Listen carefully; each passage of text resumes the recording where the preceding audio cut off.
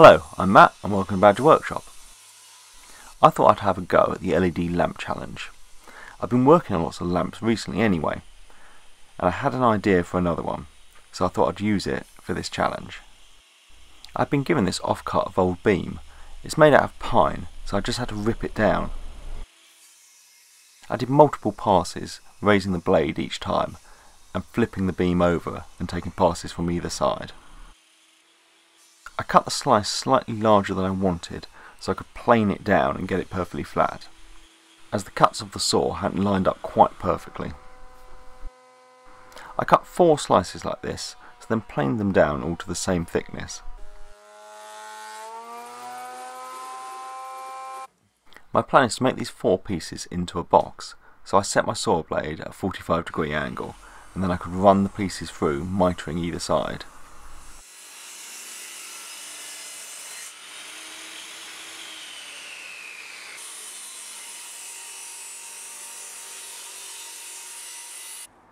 The box is going to need a top and a bottom to it, so I measured out what the size would need to be, and then I could cut down some nice thick chunks of scaffold board. I want to use quite a thick material for this, as it's going to add more strength to the thin sides of the box.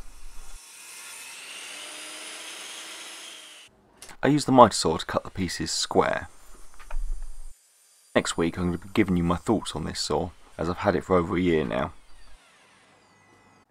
The bottom piece is going to sit fully inside the box, but the top piece I want to protrude a little, and I want to make the shape a little more interesting, so I'm just going to take off the corners. I pass it through 4 times, taking off all the corners, and it leaves quite a nice shape.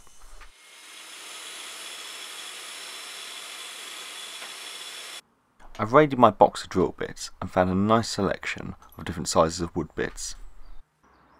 And then I just started trying to drill random holes in the sides of the boxes, or the sides that are going to be the boxes.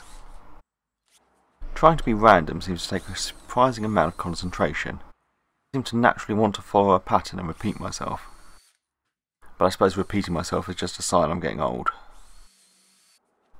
Well done if you're still watching someone drill holes in a piece of wood.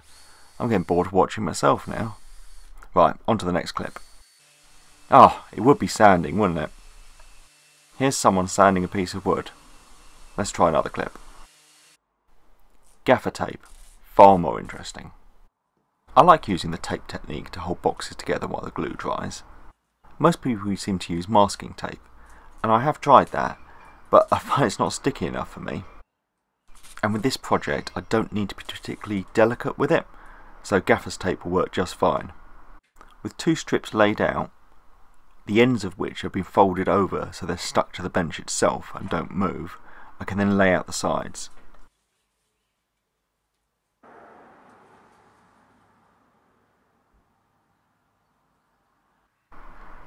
With all 4 sides down, I can then run beads of glue down the joints.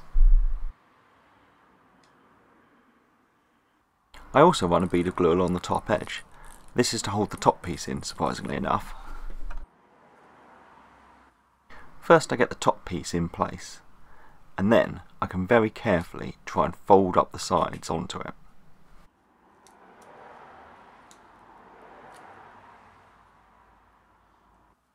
This is always a bit of a fiddly task, and when I've used masking tape this is normally when everything falls apart and I swear a bit, but with this gaffer tape everything went fine the first time. Also with the gaffer tape you can really pull quite hard on it and get quite a bit of clamping pressure on. I let it dry overnight and then I could take all the tape off. As you can see I'm ripping it off, and maybe if this was some nice veneered board you wouldn't want to do that, or use gaffer tape into the first place. This is a knockoff Dremel tool I've got and I never use it, and I forgot I had it, but for this it was ideal. The base is going to need a hole in it for the cable to go through, so I mark out where the centre is. Off camera I've cut another piece of wood about 1 inch bigger than the base. I then drill through the base all the way, and into the bit that's a little bigger I drill halfway through. Then the bigger piece that I've drilled halfway through I can drill through the side, going down into the hole I've drilled. I'm not sure I explained that very well, but basically the cable's going to go in the side, up through the hole, and up through the base. So that smaller bit of wood actually fits inside the box, or the box slides over it and then sits on the bigger bit of wood at the bottom. I get a few clamps on it, and then that could just be left to dry.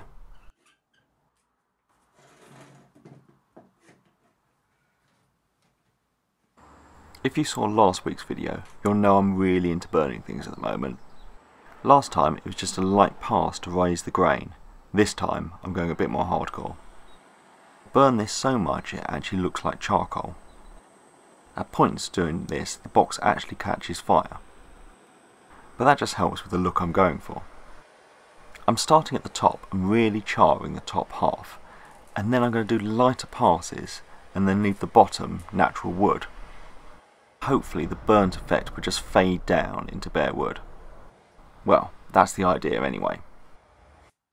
When all the fires have eventually gone out, I use a small wire brush to brush along the grain and remove any loose material. I want to apply some finish, and I don't want it to fall off, and I don't want the lamp to be dirty to handle. I googled applying finish to charcoal, and surprisingly there was very few results, so I decided just to go for some spray lacquer. I know I said I wanted the burn effect to fade into a bare wood, but I didn't like the contrast, so I used some antique wax, or antique pine wax, just to soften the transition a little. This could then get buffed off, and I was much more happy with the transition and with the shine it left. As you've probably worked out, this box is going to contain a bulb, but I don't want the harsh light to come through the holes. I want it diffused a little, so I got some frosted acrylic sheet and cut this down to the size of the box. The table saw did a surprisingly good job of cutting this. When the acrylic is in the box, it's not going to get knocked around much, so I just used some super glue to hold it together. Again, this I think was my first time super gluing acrylic, and I was surprised how well that worked. Life was just full of surprises today. After the glue had set, it could slide into the box, and it was a nice tight fit. It's not going to move anywhere, and it shouldn't break. So, time for the wiring. I've got this braided cable that gets thread through the hole, and then can be pulled up through this bigger hole that I created.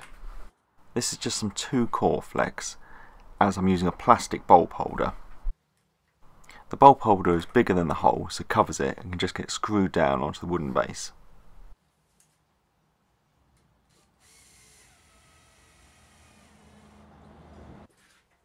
To the cable I added an inline switch, and then I put a black plug on the end of it.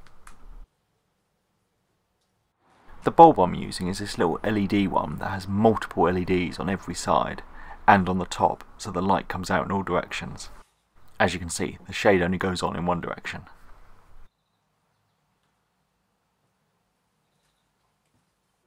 And that's it all done. Thanks for watching, and please subscribe for more videos.